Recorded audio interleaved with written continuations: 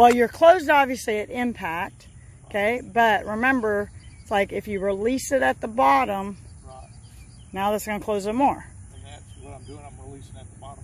Yeah, it has a little bit of that. But again, like my main goal, okay, if we can get on your hands on that takeaway line and you staying taller, if we could do that with a good grip, okay, now if your ball position's too far forward, you're going to hit that sucker left.